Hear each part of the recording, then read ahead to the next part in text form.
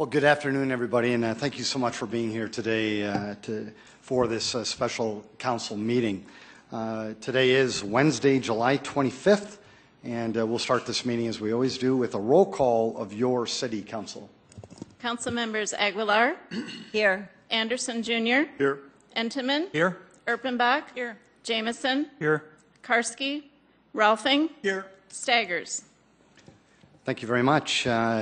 We will start today's proceedings with an invocation and, of course, a prayer. We're so blessed to have Pastor Samuel Guete with the International Outreach Ministries. I met Pastor Samuel when I was campaigning for mayor, and he's become a good friend of mine now that I'm blessed by this role. And so it is with that that I welcome you, Pastor Samuel. And if you wouldn't mind, lead us in prayer, please. Shall we stay on our feet for the honor of the Lord? Let us pray. God of Abraham, Isaac, and Jacob, we thank you. We bless your holy name for your goodness. We thank you for this opportunity you have given to us to be together at this time. Your word declares that where 2 or 3 are gathered together in your name, in the midst you are. I believe that your presence is here. Let your Holy Spirit begin to take control over this meeting. Father, we thank you. I pray for the leadership of this community. You said it in your word that the fear of the Lord is the beginning of wisdom. Lord, may you give wisdom to every leaders of this community. We thank you, Lord. We bless your holy name. Let your hands of protection rest upon this community. We thank you. We bless your name.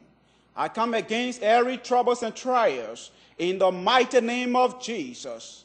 I pray this hour, Lord, that your favor shall rest upon this community. We worship you, we honor you. I pray for those who are sick this hour. You said it in your word that by your stripes we have been healed.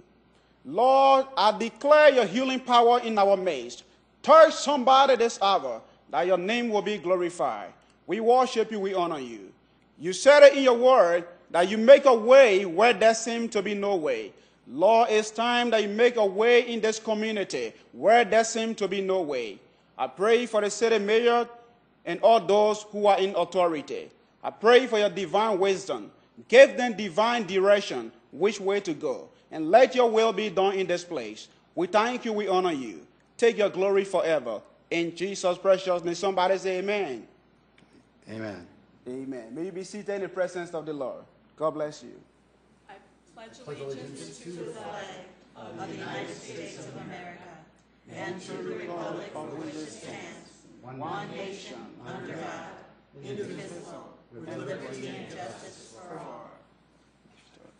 God bless you. God bless you. Thank you, Sam. God bless you. God bless you.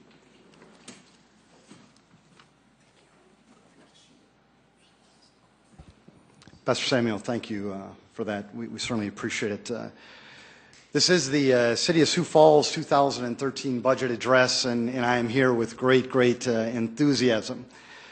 I wanted to start by talking a little bit about the process. First of all, folks, we take this incredibly seriously, and you need to know it is a ton of work.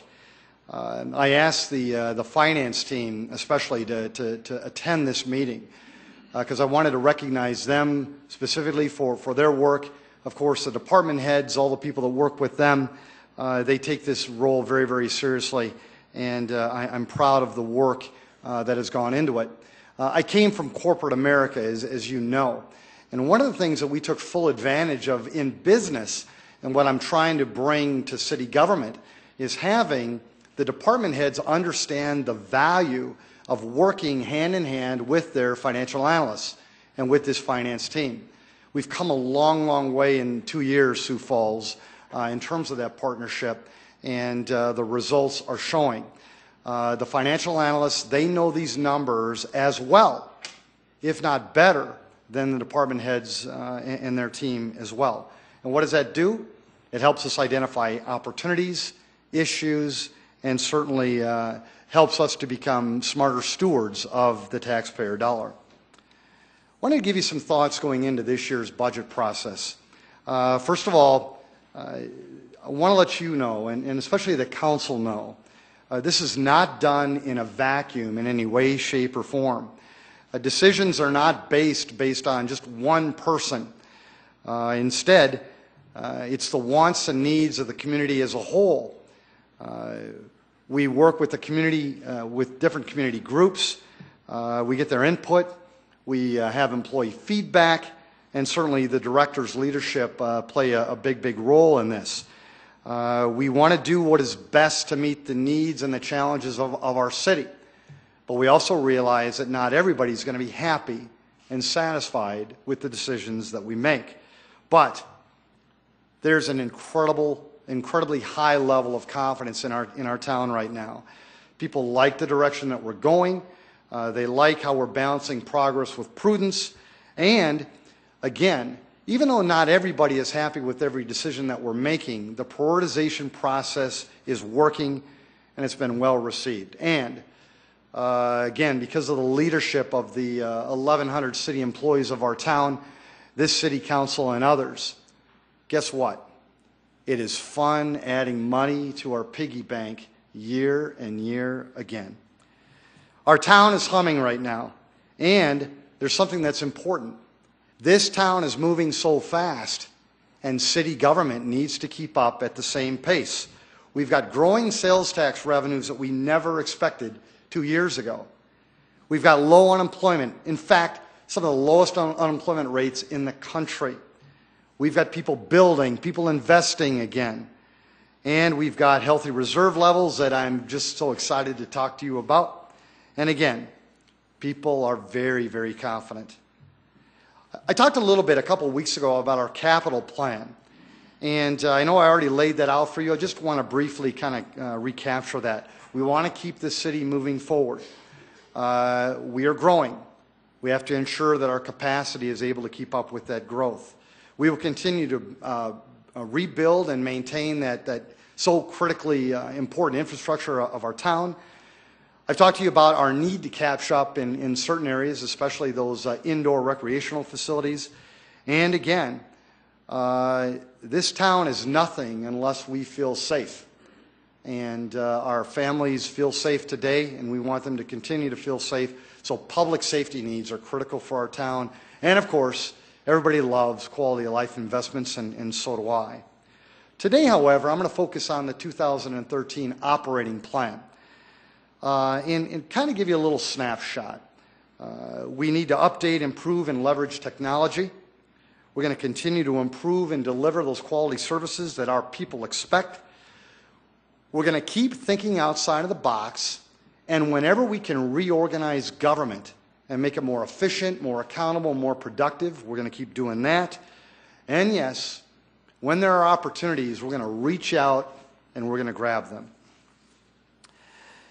If you only want to pay attention to one slide, then get out of here. This is the one slide that I'd encourage you to pay attention to, because it's going to give you a very quick snapshot on what you're going to see in the 2013 budget. First of all, Sioux Falls, we are behind when it comes to technology. We would have meeting upon meeting with the department heads, and the consistent theme with all 12 departments is that we are behind. We need more people. We need better equipment. We need the latest software to fully capture those opportunities to make government even stronger for our people. And here's the great thing about technology, is that yes, it may seem like it's expensive up front, but the payback is unbelievably fast. We are going to hire people in government again, and we need to. It's the prudent thing to do. It's the responsible thing to do. Yes, I have challenged these 1,100 employees to do more with less, and they've stepped up. But I also said that as this city grows and as the needs of this community grow, if we are in a position or if we need to grow certain departments, we would do that. And you're going to see that in today's presentation. And again, 2 years ago, we were talking about, geez, how are we just going to get by? Well, now we've got sales tax revenues coming in at levels that we never expected. We are going to invest more in 2013, but folks, this is no spending spree. Let's talk about the operating budget. First of all, I'm going to talk about reserve levels. These are reserve levels that are unheard of in the USA today. Be proud, Sioux Falls. Be very proud. If we assume a 5% sales tax growth in this year, we estimate ending this year at about $34 million in our reserves, about 34% in our unreserved fund balance. We've got a pattern of that in this town. This was the responsible thing to do way before I became the mayor. It was that prudence, it was that conservative nature that has made this city so strong in the years past and will continue to do that in the years to come. Our city government is funded really by two main sources, sales tax revenue and, yes, property tax revenues for the most part. 77% of our budget, of our operating budget, is funded in this way. What you're going to see is that you're going to see stable sales tax revenues in the years to come. You will see an inflationary adjustment to the property taxes. And even though we have minimal growth in our property tax base today, I'm very, very excited about the future. Again, it shows you that our general fund revenues that we're projecting in 2013 will be about $7.3 million more, or 6% than we're projecting this year. Again, we've got a pattern of growth in this town. South Dakota has done well. The Midwest has done well. Sioux Falls has done well. And when folks have chosen to spend money, they like to do it in our town. And the numbers reflect that. Just a while ago, we were projecting a 3% year-over-year increase in sales tax revenue for 2012. Now, we're almost doubling that. We're projecting a 5% growth in 2012, and we're projecting that same 5% growth in 2013, and we're doing it with confidence. With all of the construction going on right now, you're going to see property tax revenues improve as well. When it comes to 2012 and 2013, we're projecting a minimal growth of about 1.9%. But what did I just get done saying? People are growing again, they are investing again, they are developing again, they are building again. And they're doing it at record levels in many, many areas. What you're going to see in 2014, 2015, and 2016 are big, big numbers when, again, comes to the growth in our property tax revenues. In 2013, we are going to make a commitment to serve the taxpayer, to serve the citizens, and to serve the visitors who come to our town. The big areas that we do that, again, key in on some critical areas. Public safety is a big deal for us. We spend about $51 million on public safety alone. Streets, parks and recreation, those things are things that people want us to invest in. It's that infrastructure that we so desperately want to make sure that we take care of, and we're doing that. And you'll see that we're planning on spending around $133 million when it comes to the general fund in 2013. We are spending a bit more money than we did in 2012, but again, this is no spending spree. And our revenues are projected to grow faster than our expenses. And you see that on the chart right there. Revenues will grow at about 6%, and our expenses will grow at about 5.8%. How did we build this budget? Well, what we did is when you look at the original budget in 2012 of about $126 million, there are some key aspects to that growth. Again, we've got 1,100 really, really hard-working city employees, and we need to take care of them. We know that to do that effectively, you do have to spend more money. And when it comes to wages and benefits and some of those increases that we have, it'll cost the city about $3 million more in 2013 than it did in 12. We do have to deal with a little inflation, and yes, we do care about service. And one of the things that I know the department heads are excited to talk to the council about are some of these initiatives that are new in 13 that'll take our city to even higher levels of performance. We're going to keep moving the city forward. Talked about technology and public safety, but also we are making great strides when it comes to things like community health, quality of life, getting our neighborhoods working together in concert, as well as tackling some of the city facility needs of our town. All right, so what is in this budget? Just going to touch on a couple of things.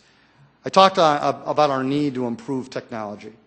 We are going to hire some new people. We're going to tackle a scanning project that'll make us a lot more efficient when it comes to eliminating some of the paper of the olden days.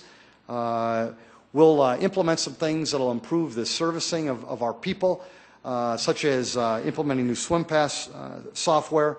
And then we've talked about how our technology or our software when it comes to managing the people's money is so archaic. Well, we're going to implement some things that'll get us up to speed. We'll keep improving services, whether it be adding new police officers, working with our health department. Quality of life is important. We've got a new library that's going to be built soon. We want to keep improving our service with parks and recreation. And then, yes, I did not want to leave here today without talking about snow gates. I know it's almost 100 degrees today, but I wanted to give everybody an update on snow gates. We are planning to test them again this winter. We'll have 6 snow gates in 6 different areas of our community, and this test will definitely provide a more reliable estimate of the operating expenses in future years if our town decides to move forward with snow gates on a citywide basis. What else is in the 2013 budget? Well, community is important. Whether you're young or old, rich or poor, we care about everybody.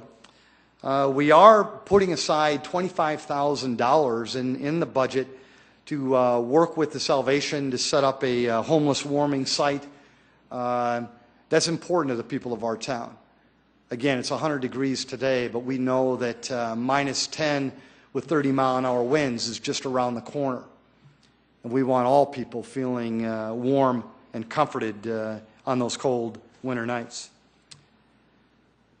We are going to keep working on improving the facilities of our town.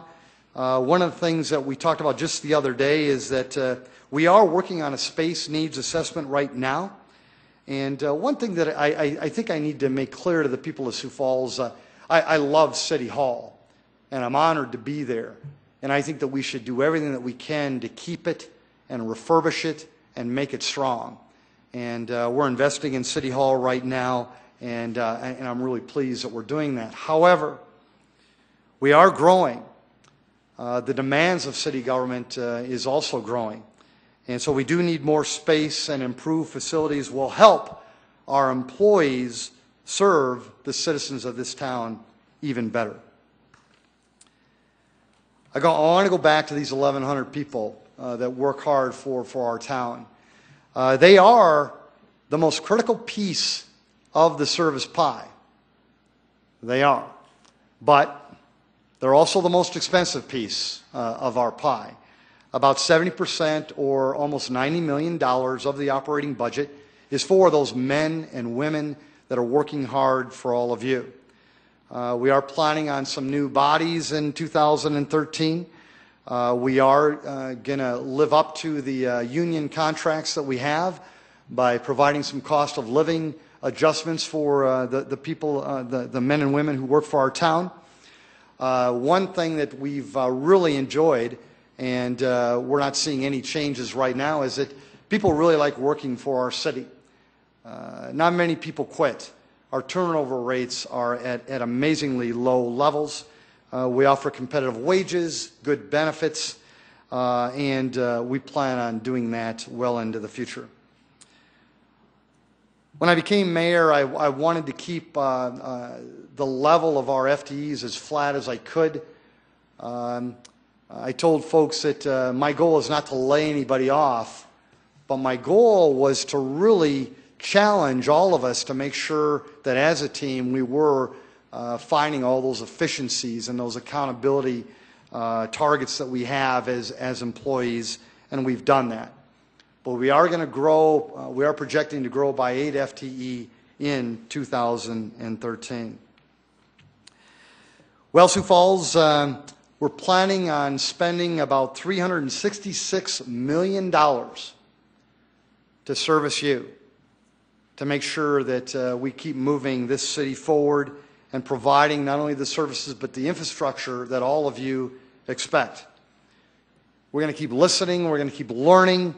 Yep, we're going to keep repairing and rebuilding those roads. Economic development will drive our success.